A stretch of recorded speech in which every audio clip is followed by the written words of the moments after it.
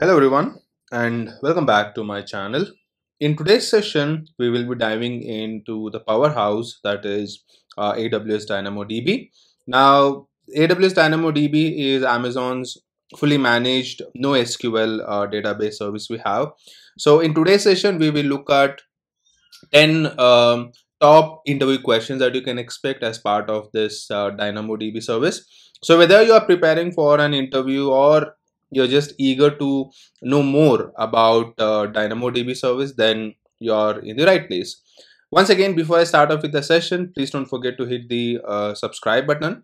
So the first question we have is, again, it's a very basic question, which is what is DynamoDB? So whenever in AWS, when we talk about your NoSQL database, DynamoDB is the service that we have.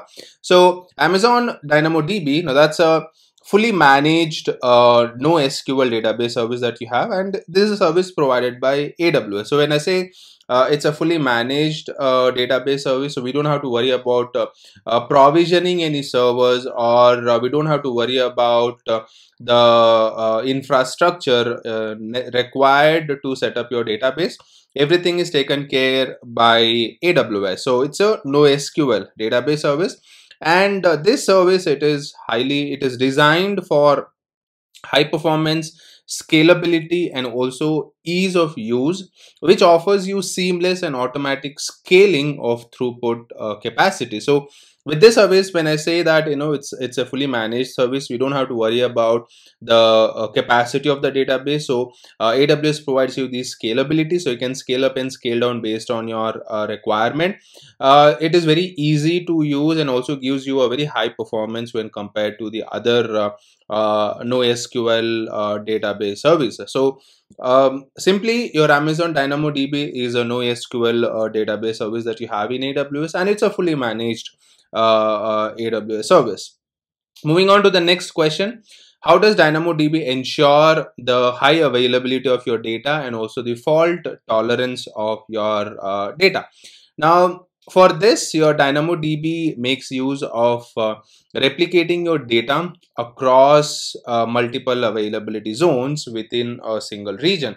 So let's say, for example, you're setting up your DynamoDB in North Virginia.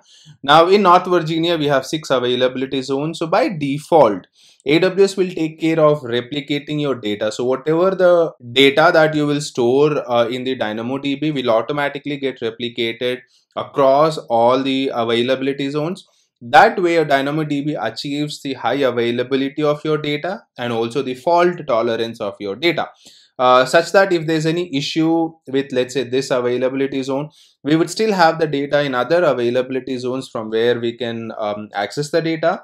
And also the data is highly available, so the performance of your database is also much better.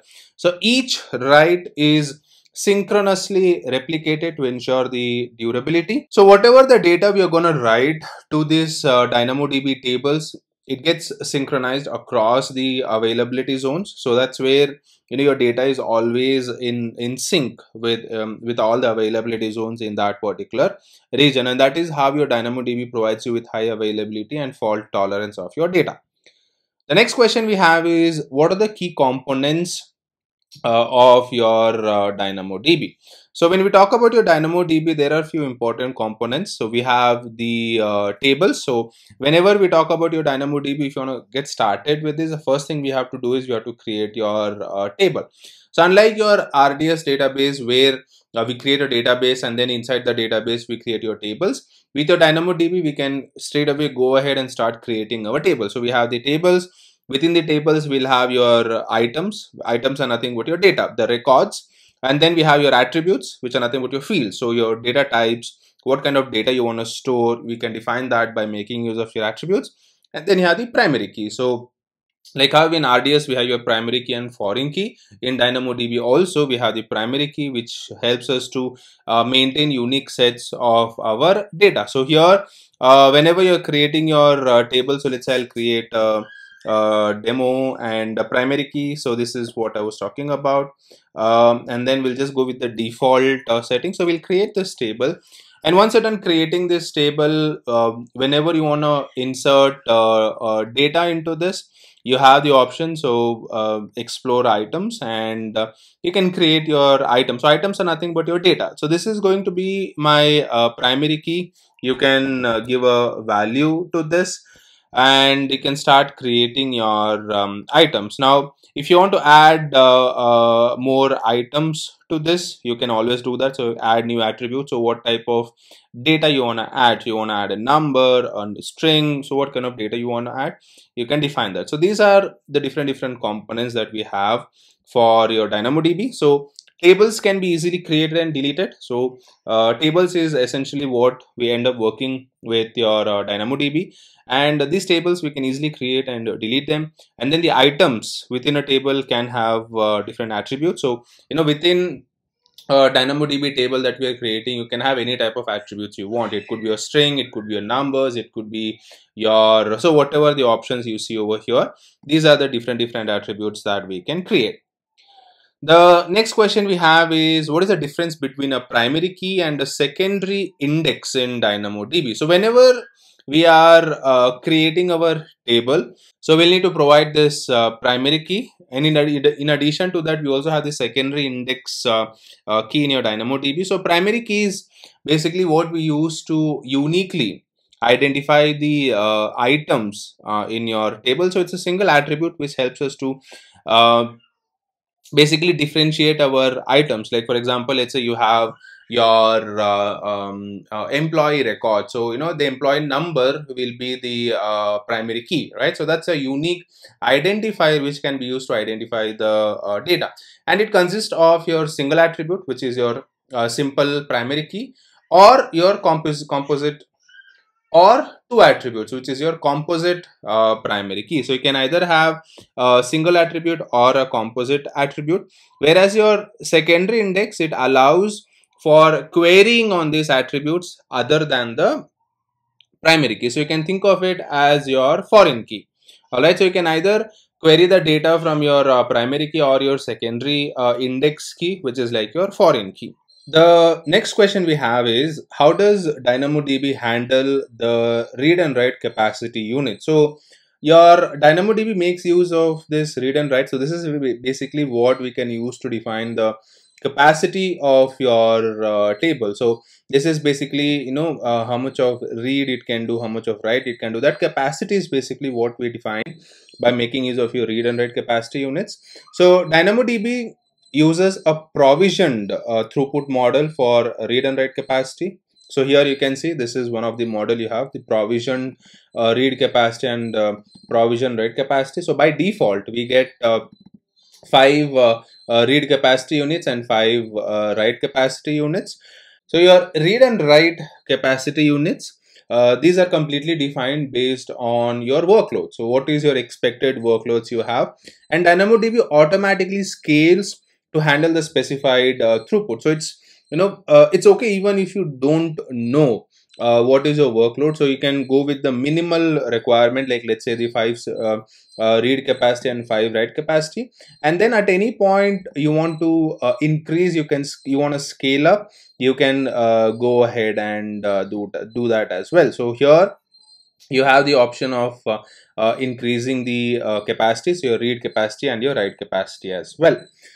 The next question we have is, can you change the provisioned throughput settings of a DynamoDB table after it's created? So this is what I was talking about. So yes, you can modify the read capacity and the write capacity of your provisioned throughput. So basically you can change the read capacity units and the write capacity units. However, you'll have to keep in mind that it takes time to apply these changes, and also it will also cost you additional money. So here you can go ahead and change this, so whatever you want.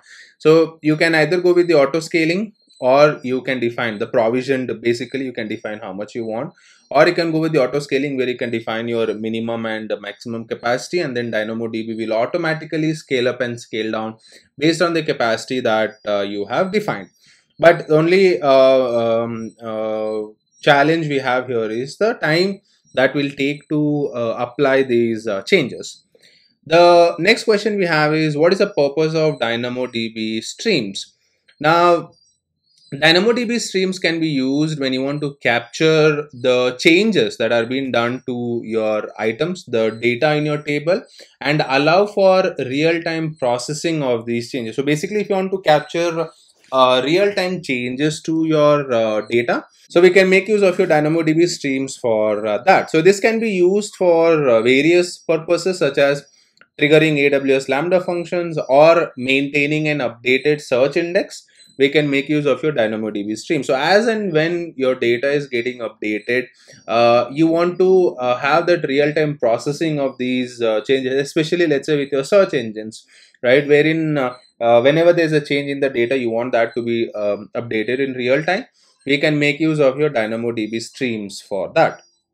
The next question we have is, how does DynamoDB handle the consistency and durability of your data? So DynamoDB, it provides us with strong consistency reads for read and write operations within a single region. So,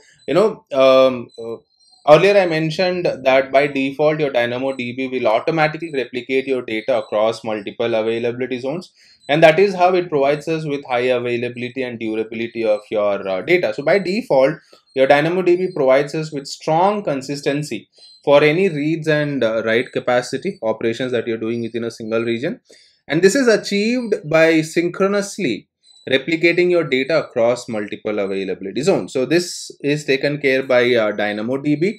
So whatever the data that you're writing to your tables, that will get replicated across multiple availability zones, and that is how we get this strong consistency for your read capacity, read operations and the write operations.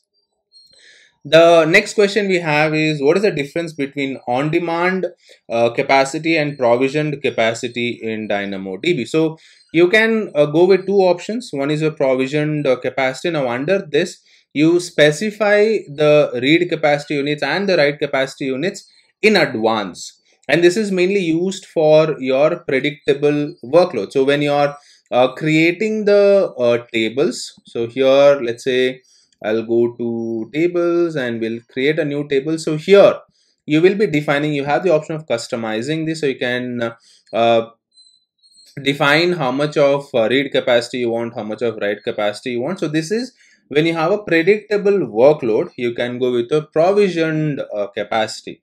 The other option you have is your on demand, which allows you to pay per request, and this is suitable for your unpredictable workload. So if you're not sure about the workload, that's where you can go with your on demand capacity, and under this you will be paying based on your usage.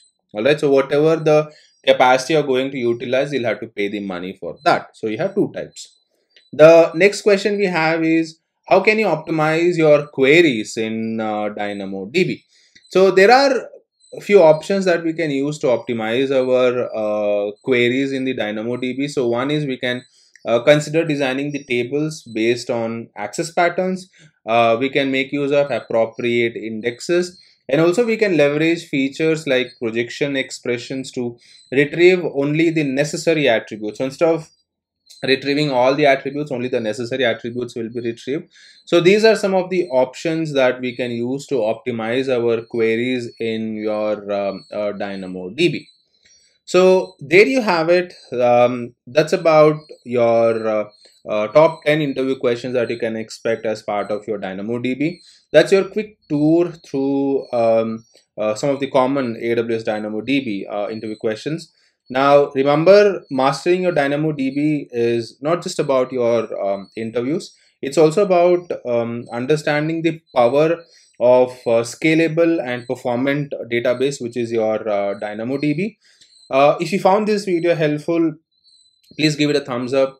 Don't forget to subscribe to the channel for more AWS insights, and don't forget to hit that bell to stay in the loop. If you would like me to explore any specific topics, don't forget to drop your suggestions in the comments. Until next time, happy learning.